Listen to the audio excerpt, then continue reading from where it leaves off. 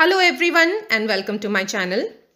Students, what if you are in a situation in which somebody messes up with a certain thing of yours and you're not able to say no because you're too polite to do so? In this chapter, A Bicycle in Good Repair, the author Jerome K. Jerome finds himself in such a situation. What is the situation? Let's read in the story A Bicycle in Good Repair, chapter 9 of class 7th. Before you read, if you wish to go on a long bicycle ride, the bicycle should be in good condition. If possible, an expert mechanic should overhaul it. Overhaul means maintain or service it. But what happens if the machine has a will of its own and the mechanic knows next to nothing? So if you want to go on a bicycle ride, you should get the machine checked. And if possible, a mechanic should service it. But what if the machine has a certain way of working and also the mechanic who is checking it knows nothing? Let's see and read the story. A man I knew proposed one evening we should go for a long bicycle ride together on the following day. And I agreed. I got up early for me. I made an effort and was pleased with myself. He came half an hour late. I was waiting for him in the garden. It was a lovely day. He said, "That's a good-looking machine of yours. How does it run?" So the author says that once a person he knew proposed to him that next day we should go for a long bicycle ride, and the author agreed. And he got up early next morning. He said that I got up early for me. That means he was not an early riser. He got up early next morning. He made an effort to get up early and he was happy with himself. And the person came half an hour late. Then the author was waiting for him in the garden and he says that it was a lovely day. And as soon as the person saw the author's bicycle, he said, "It's a good-looking machine of yours. How does it run?" He asked the narrator, the author, that. "Oh, like most of them," I answered. "Easily enough in the morning, goes a little stiffy after lunch." Stiffy means hard or difficult to move.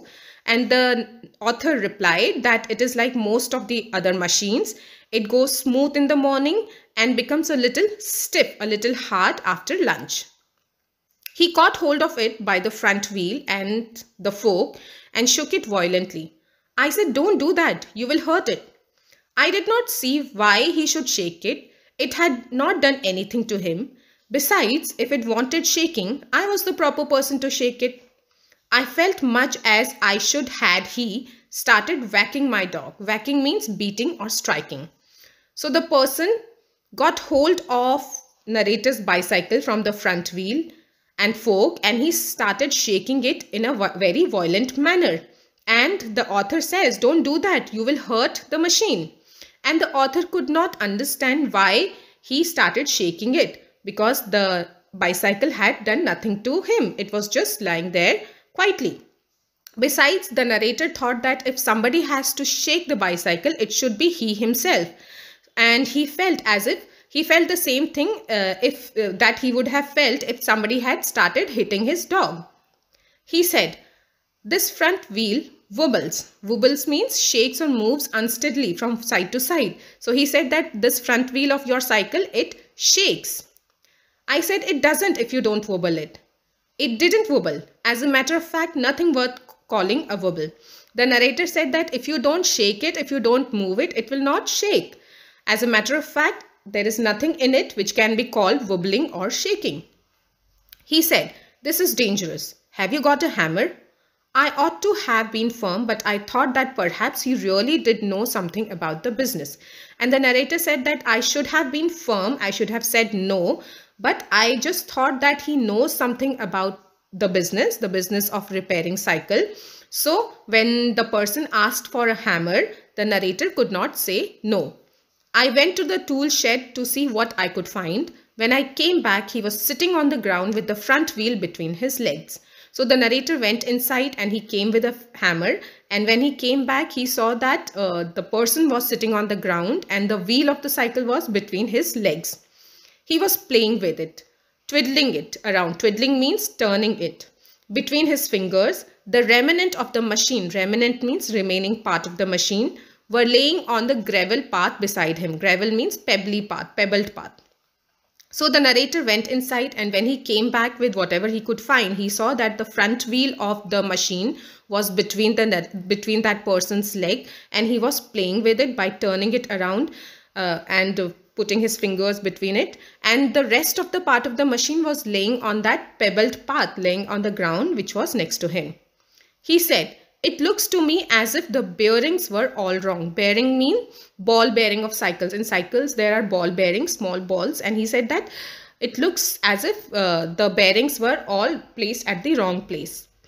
I said, "Don't you trouble about it anymore. You will make yourself tired. Let us put it back and get off." So in order to avoid him, the narrator said that don't trouble yourself with this machine. You will make yourself tired. And let's put the wheel back and get off. Go for a ride. He said, "We may as well see what is the matter with it. Now it is out." He talked as though it had dropped out by accident. And the person said that we can also see what is wrong, what is the matter with the cycle now since we have taken it out. And he was saying as if the wheel had dropped by itself. He has not taken it out. It has dropped by accident. Before I could stop him, he had unscrewed something somewhere, and out rolled all over the path some dozens or so little balls.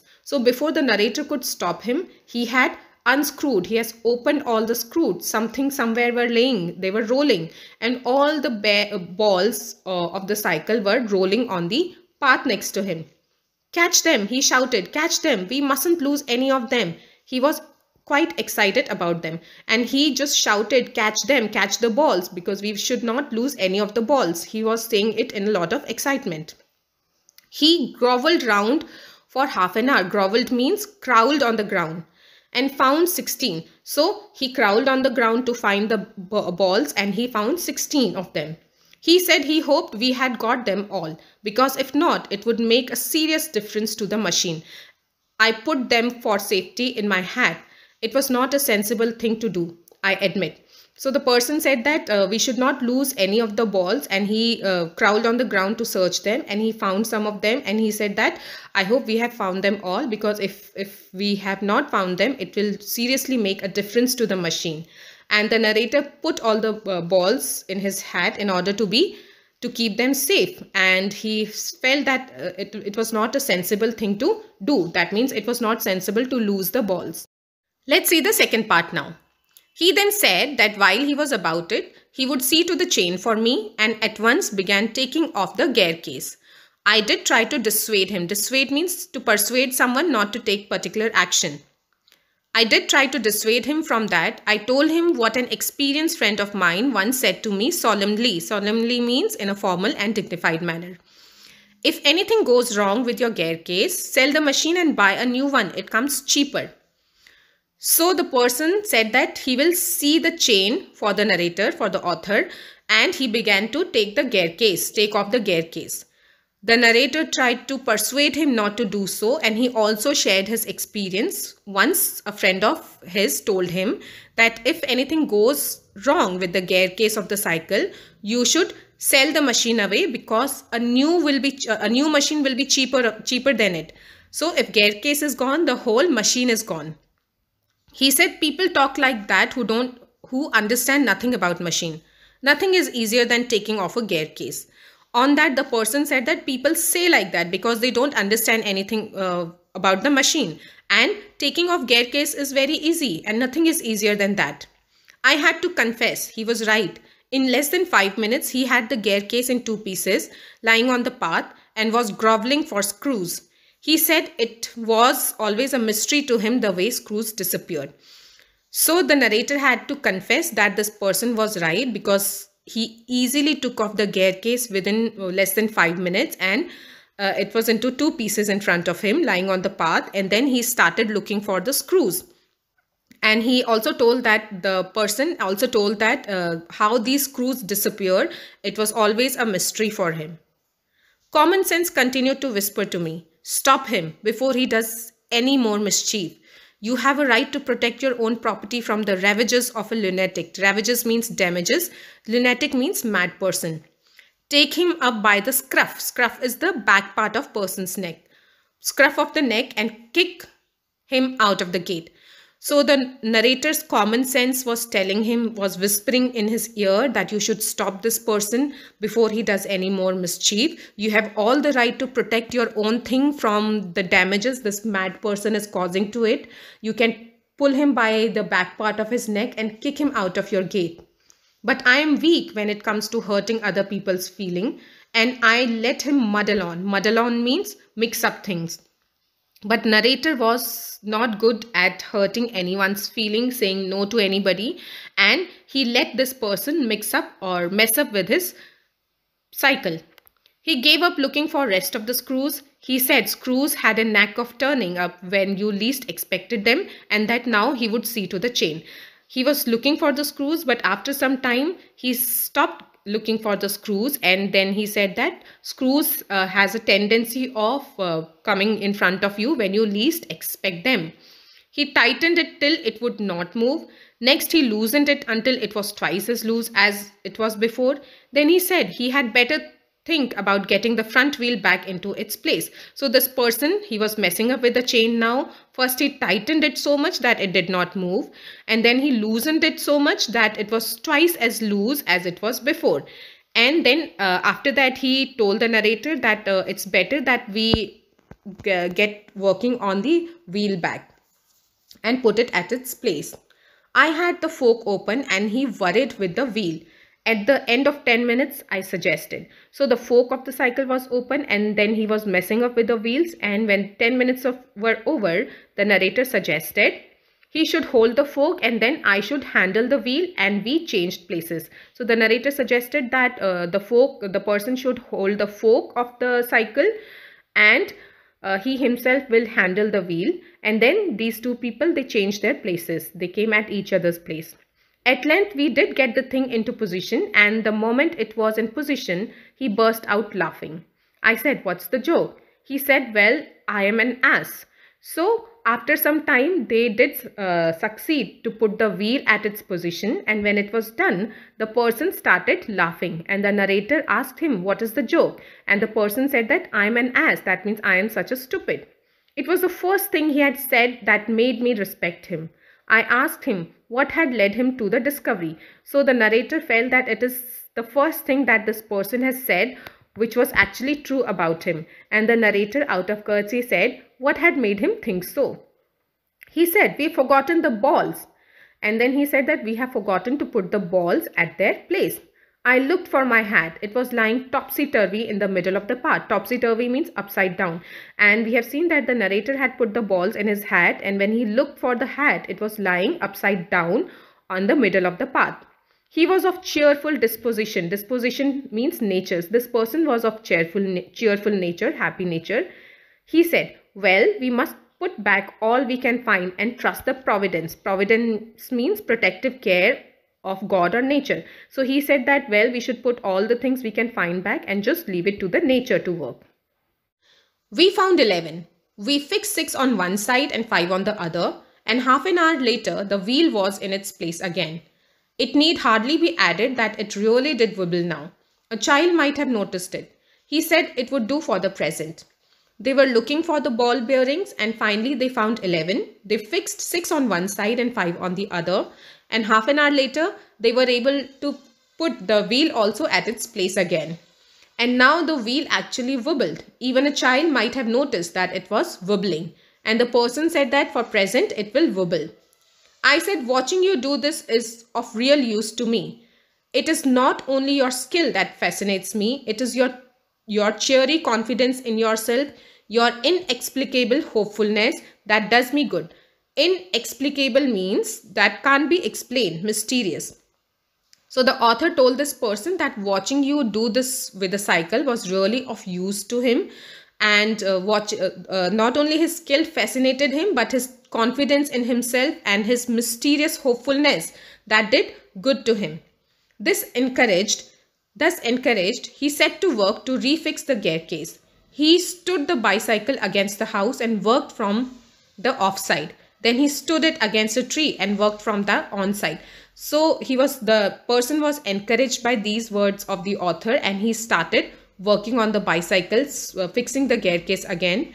First he kept the bicycle against the house and worked on it from the other side. Then he placed the bicycle against the tree and then worked from the on side of the bicycle. Then I held it for him while he lay on the ground with his head between the wheels and worked at it from below and dropped oil upon him. Then the narrator held the bicycle for him and he laid below the bicycle and started working on it, and even oil dropped upon him. Then he took it away from me and doubled himself across it till he lost his balance and slid over onto his head. And then he took the bicycle to him and doubled it. That means fixed the bicycle across himself till he lost the balance over the bicycle and slid over, fell down on his head. So this is a humorous activity going on between the bicycle and the person. Then he lost his temper and tried bullying the thing. The bicycle, I was glad to see, showed spirit. Now this person was messing up with bicycle and then he lost his temper, he lost his patience and he tried to overpower it, bully it. And the bicycle, the narrator was glad to see that even the bicycle was in high spirits. And the subsequent proceeding degenerated into little else than a rough and tumble fight between him and the machine. Degenerated means was reduced to. Now the thing which was happening between this person and the bicycle, it actually reduced to a little fight between man and the machine. One moment the bicycle would be on the gravel path and he on top of it. The next, the position would be reversed. So for one moment the bicycle would be on the ground and this person on top of it, and next moment the position would be reversed. That means this person on the ground and bicycle on top of him. He on the gravel path and the bicycle on him. Now he would be standing flushed with victory, the bicycle firmly fixed between his legs. But his triumph would be short-lived. By a sudden quick movement, it would free itself and, turning upon him, hit him sharply over the head with one of its handle. So one moment he would be standing there thinking that he has got victory over the bicycle. But this victory, this triumph would be very short, because all of a sudden with a quick moment, the bicycle would free itself from his grasp and then it would hit this person and with one of its handle. So there was a little fight going on between machine and the man. At 1:45, dirty and disheveled means made dirty, cut and bleeding, he said, "I think that will do," and rose and wiped his brow. So at 1:45, all dirty and tired, cut and bleeding, this person said that, "I think that will do." That means I think whatever he has fixed is enough for now. And he rose, he got up and he wiped himself. The bicycle looked as if it also had enough of it. Which had received most punishment, it would have been difficult to say. I took him into the back kitchen where, so far as possible, he cleaned himself. Then I sent him back. Now the bicycle was also looking that as if it has taken enough from this person. Who has received more punishment, the bicycle or the person? It was difficult to say because both were looking totally exhausted, totally in improper position, totally uncomfortable. Now, narrator took him to the back kitchen and there, as far as possible, this person cleaned himself, and then narrator sent this person to his home back. So the story is by Jerome K. Jerome. It is shortened. Abridged means shortened. It's a humorous, funny story. So did you like the story, children? Now we have question answers of the chapter. You can pause the video and go through the question answers. So in this story, the narrator and author are same. Author is the person who writes the story and narrator is a person who is a character in the story who tells the story. So Jerome K. Jerome is the narrator as well as author in the story. That is why in the story I have used, somewhere I have used author, somewhere I have used narrator. So this was about the story, students. I hope you have liked it. Do comment and tell me. I will see you in my next video. Till then, bye-bye.